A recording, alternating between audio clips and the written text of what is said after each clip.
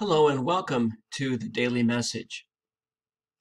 Today is August the 6th, and today marks the anniversary of the day when atomic weapons were used for the very first time, when an atom bomb was dropped on the city of Hiroshima in Japan on this day in 1945.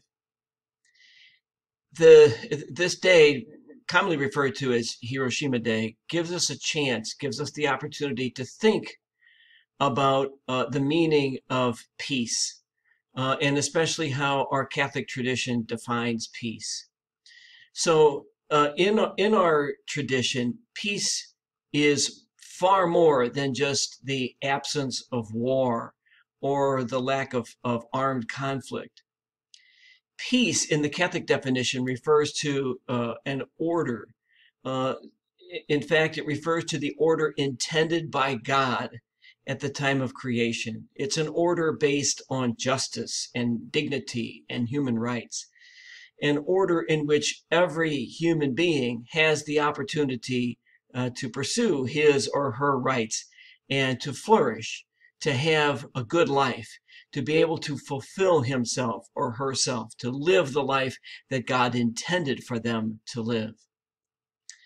On this day, I'm also reminded of two things that Pope Paul VI said while he was the Holy Father.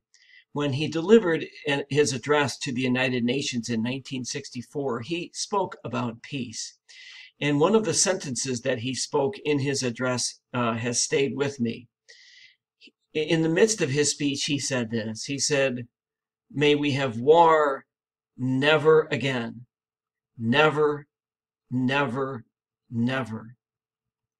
And he also said on another occasion that if you want peace, work for justice.